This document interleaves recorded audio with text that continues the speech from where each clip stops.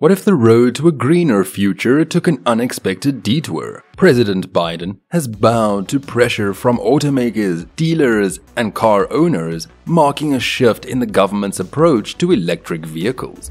Gone are the days of relentless support for strict emission standards and a lightning-fast transition to EVs. Instead, a new narrative emerges, one where ambitious targets collide with harsh realities. Initially eyeing a bold 60% electrification share by 2030, the administration now faces the fateful truth. Perhaps the path to sustainability demands a more practical pace. Just a short while ago, many people were pumped up and excited about electric cars. It was as if they were rooting for them to become the coolest thing in getting around. Initially, it seemed like EVs were selling like hotcakes. People were full of hope, believing that electrification was going to revolutionize transportation as we knew it.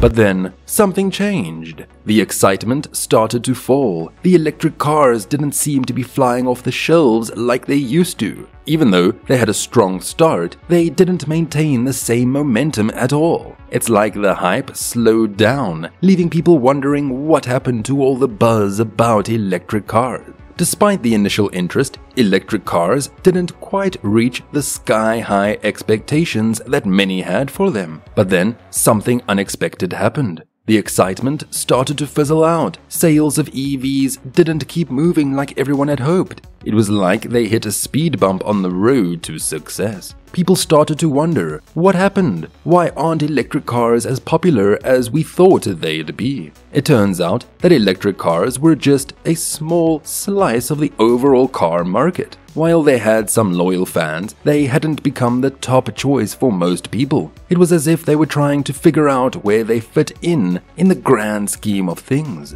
Even though electric cars had a strong start and generated a lot of buzz, they didn't become the game changer that many had predicted. They faced challenges in winning over the masses and becoming the default option for drivers. It seemed like they were still working out the minute problems and trying to prove themselves in a world dominated by traditional gasoline-powered vehicles. While electric cars certainly had their perks, like being better for the environment and cheaper to run in the long term, they still had some problems to overcome.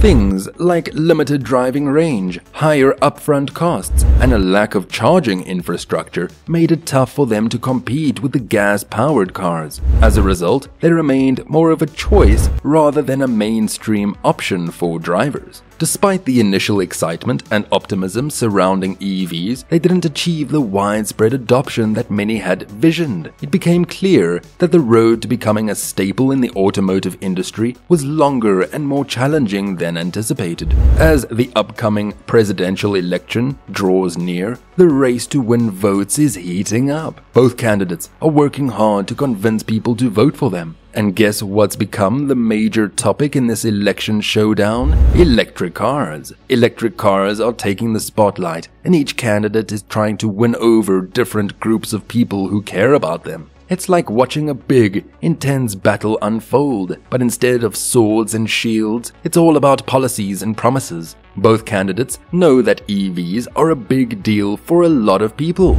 Some people care about the environment and want cleaner air, while others might be more interested in saving money on gas. You've got one candidate saying, "Hey, I'm all about supporting electric cars. Let's invest in more charging stations and give people incentives to buy them." And then you've got the other candidate saying, "Hold on a minute. Electric cars are cool and all, but we need to make sure they're affordable for everyone. Let's focus on making them more accessible."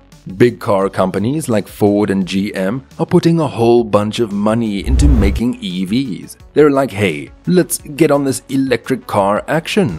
But here's the catch. Even though they're shelling out lots of cash and making these EVs, they're not really making a lot of money back just yet. It's like they're spending and spending, but the profits aren't rolling in like they had hoped. They're investing heavily in building these vehicles, but the money they're making from selling them isn't matching up to what they're putting in. So, even though they're all excited about electric cars and want to be part of the green revolution, they're still trying to figure out how to make it work financially.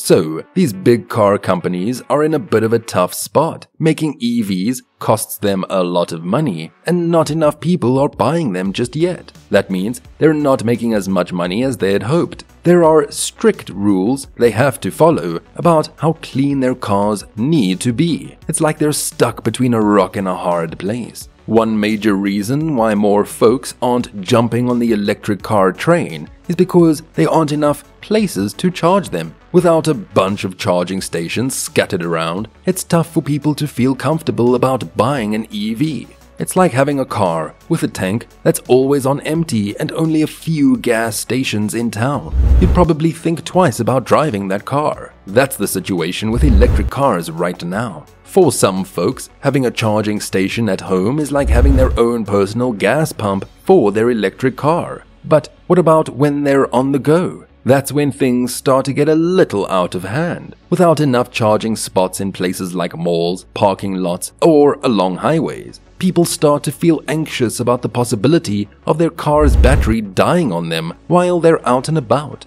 And let's be real, nobody wants to be stuck in the middle of nowhere with a dead battery. Having charging stations in convenient spots is the key to making EVs more practical for everyday use. Just like how you need gas stations sprinkled throughout a city, having plenty of charging spots in high traffic areas is crucial for electric car drivers. It's all about giving people peace of mind, knowing that they can top up their car's battery whenever they need to, just like filling up at a gas station. Until there are more charging stations popping up all over the place, it's going to be a battle to get more people on board with EVs. Let's face it, convenience is key when it comes to making big decisions, like what kind of car to buy. And until charging an electric car is as easy as charging your phone, many folks will stick to the good old gas-powered cars. Expanding the number of charging stations is no small task. It's a Herculean task that requires a ton of money and hard work to make it happen.